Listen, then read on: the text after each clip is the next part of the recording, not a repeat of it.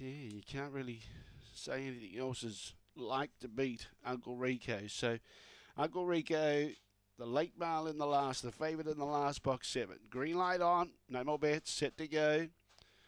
Away and racing, he was only fair away. Best away was Juice Victorum. Uncle Rico's got some ground to make up to catch this leader. Juice Victorum's often gone down the back by 3 lengths. Vincent Tyson, Uncle Rico. I don't think he'll catch this leader. Then behind those, Louis V and O'Leary. In front, Juice Victorum with a good jump is still holding this 3-length lead. Uncle Rico's making ground now, but it's too late. Juice Victorum wins by 3 on the line. Second, Uncle Rico.